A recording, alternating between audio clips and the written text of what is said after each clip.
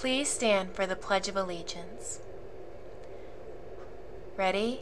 Begin. I pledge allegiance to the flag of the United States of America and to the republic for which it stands, one nation, under God, indivisible, with liberty and justice for all.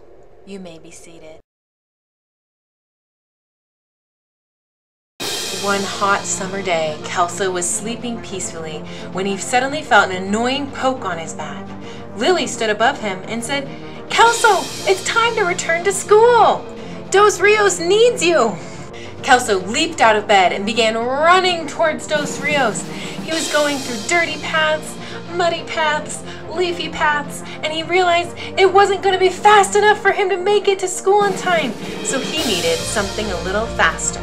Kelso found a car by the side of the road and he jumped in and he drove as fast as he was allowed to drive to school. Kelso got out of the car and hopped up as quickly as he could to Dos Rios to try and get to the kids.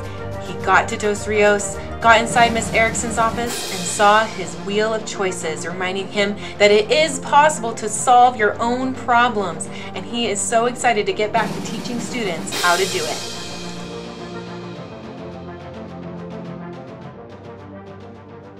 Good morning, everyone, and happy Wednesday. For lunch today, we're having a vegetarian burrito bowl or a toasted cheese sandwich on whole wheat bread and refried beans. For fruits and vegetables, we have leafy greens, cucumber, broccoli, apple, and blueberries. And picking up with our August birthdays we had over the summer, we had Artemisa from Miss Vasco's, Benton from Miss Shotkowski's, Hudson from Miss Warren's, Mayron from Miss Warren's, Riley from Miss Rosales, Noah from Miss Shotkowski's, Damien from Miss G's class, Alexa from Miss Beckstead's, Filbert from Miss Rosales, Maverick from Miss Brown's, and then Metzi from Miss Shotkowski's, Dylan from Miss Barton's, and then if we jump to today, we have two birthdays, Matthew from Miss Vasco's and Mateo from Miss Warren's. So happy birthday to all of you. We are all excited to see you at our open house tonight from 4 to 6. And remember to stay strong, stay spirited, and always be proud to be a Buffalo.